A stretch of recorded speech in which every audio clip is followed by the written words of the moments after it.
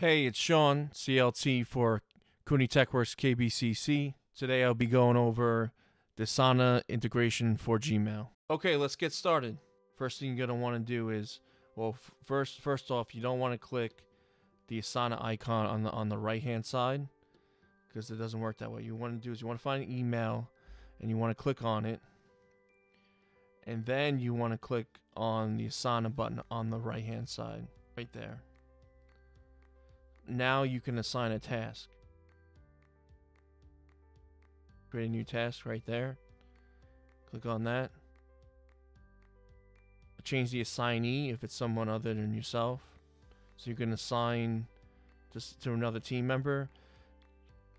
Click the search bar and then type in the name of the person you want to assign the task to.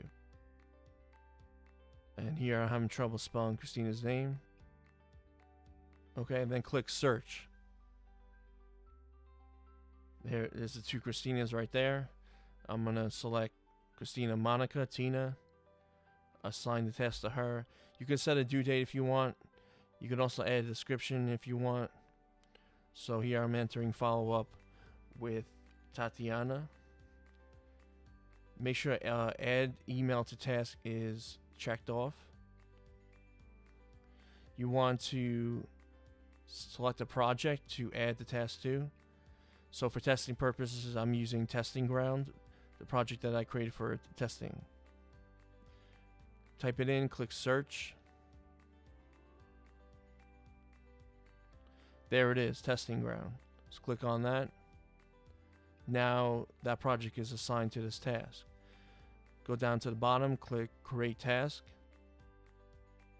It may take a little while to load, so be patient. Let's speed this up.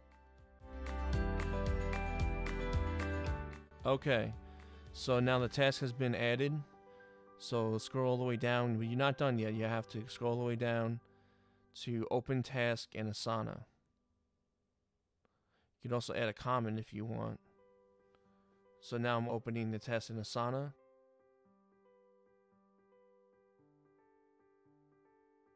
Okay, here's the task in Asana. Follow up on questions and answers.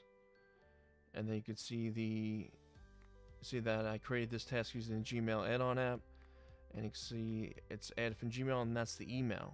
Email is directly in Asana. I can add a comment. I can add a collaborator. So here I'm gonna add Brian, because Brian, well, I love Brian. You know I love Brian. So I want to add him as a collaborator so that he can see what I'm doing. Keep tabs on me. Click the X to close out, and then you can see it right there on your project screen. The task name.